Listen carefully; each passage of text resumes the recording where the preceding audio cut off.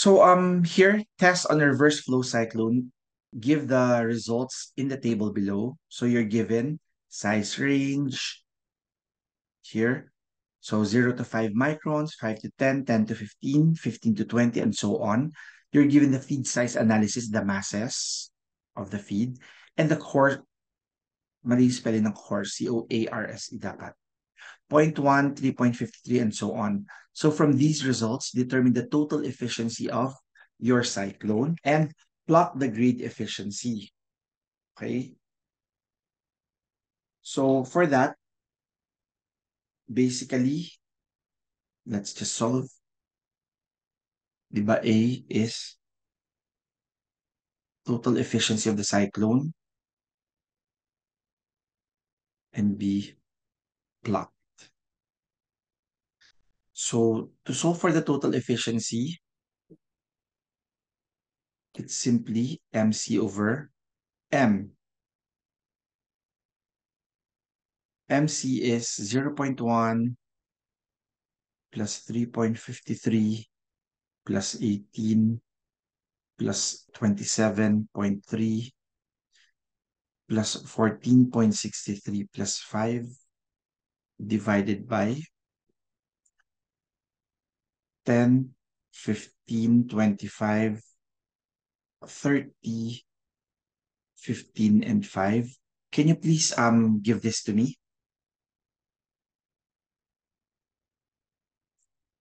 So 0.6856 or 68.56% ang efficiency. That's your letter A.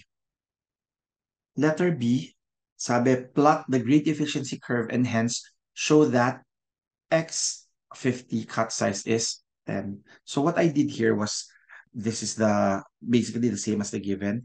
And then the average size, I just get the average of this one. 0 to 5 is 2.5, 5 to 10 is 7.5, and so on. And then the grade efficiency, it's basically the course divided by the feed. So that's the efficiency of each of those. And then I plotted them. After I plotted them, I just projected on the graph, 50% of it falls at 10 microns. So I can say here that this one is basically 10 microns at GX is 0.5. Also, you're given in here, find the total efficiency of the device and produce a plot of the grid efficiency for this device and determine the equiprobable cut size. So you're given the test results. Again, what I did was I just took the average size and the grade efficiency for each. And then in here, I just already added the feed size and the course product. So in order to solve for the efficiency, again, the formula that we have is MC over M. So the total efficiency for this one, 185 over 300. How much is this, guys? So this is 61.67% efficient. And then you can see in here that at GX is 0.5, roughly the particle size is, or X50, is approximately 17.5 microns.